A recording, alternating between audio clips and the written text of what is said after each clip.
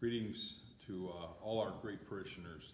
Father Steve, just giving you a couple thoughts on this week's readings from St. Matthew. Of course, we're coming up into Advent very soon, the beginning of the liturgical year, so we come into this coming Sunday, and then we follow with Christ the King, the feast, and then we move into Advent. So looking forward to a great spiritual awakening time for us this year.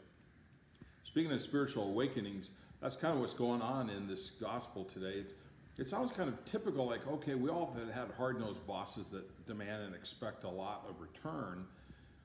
But usually how these stories go is it's the underdog that pulls through and wins the end of the day. That's kind of the American success story. So in this particular gospel, it's kind of flipped.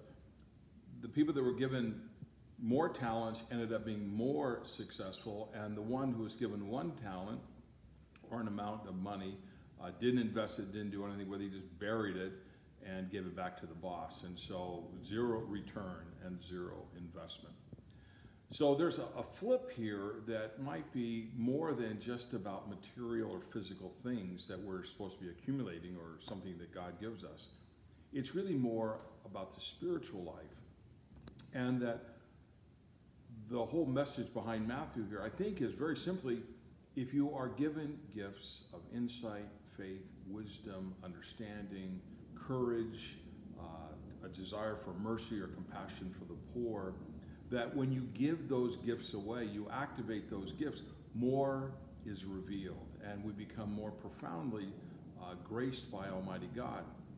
If we stay stingy, or we're fearful because God might see us make a mistake, which we do as we learn and lean into the spiritual life, we're always going to make mistakes, but that we're afraid of what people might think, or we don't want to look too religious or too Jesus-like, that we just kind of hold on to what little spiritual insights we have, and it kind of dies out. So I think the promo or the push of the gospel, at least for me, I've got to look at what are the areas where I'm hesitant or afraid to risk a little bit more to be Christ-like. What holds me back so that I look just kind of like everybody else? I have to think sometimes, are some of my American values, which I was raised with all the kind of hard work and expectations of our American society, are those really the ones that Christ is looking for?